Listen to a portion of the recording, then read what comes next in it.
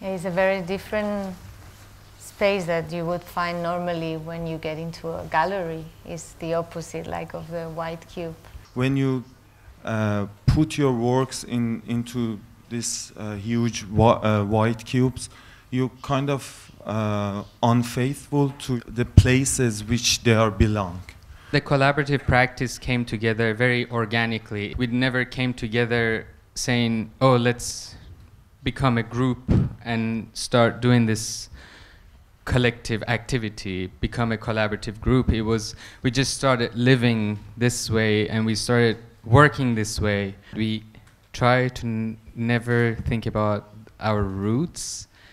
We always try to think horizontally and growing this way.